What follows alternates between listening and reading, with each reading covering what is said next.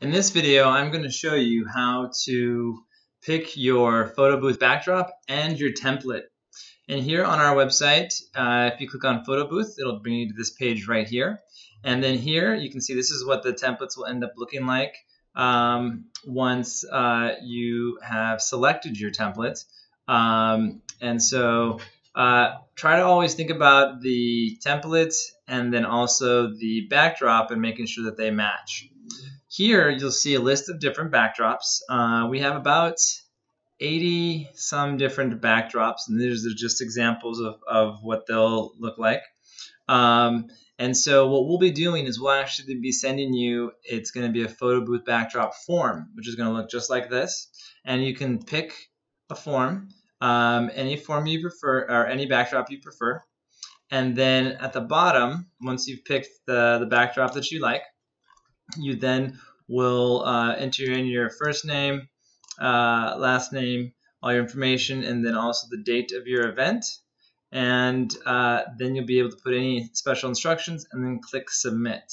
And here you'll notice that we actually have some additional sequence or mermaid backdrops that we have here. So those are the newest additions as well, and they're pretty amazing.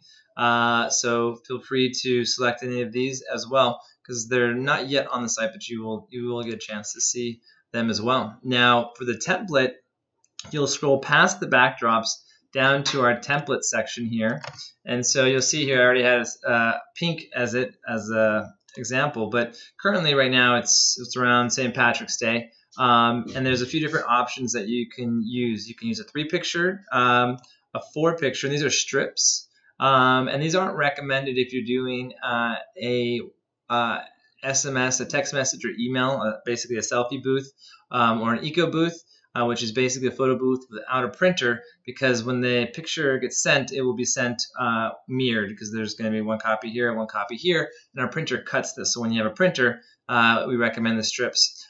For just the text message and email, we recommend these because they'll come out exactly like this as well, and you have a few different options. Have it be horizontal or vertical. Now when you have an event, you can just basically search any color or theme. So we can search wedding, for example, and then you see the wedding templates coming up.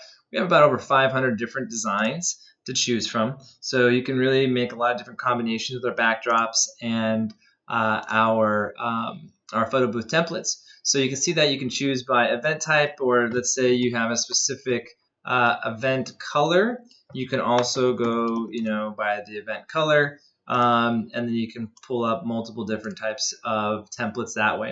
And the way that you would select it is you're going to actually click on it, and then here you'll see that there's actually 2 lines of text. So you can choose your event date, your name, information, phone number, and then text line 1, text line 2. And very few designs have 3 lines, but if it does, feel free to enter it in there. And here you can put like your name, and then here you can put maybe the date, and then if there's a custom another 3rd line, you can put it there as well.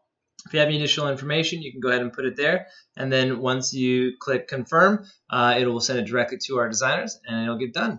So I hope that helps, and if you have any questions, feel free to reach out to us at michael@specialeventdjz.com or give me a call. All right, thanks so much. Rock on.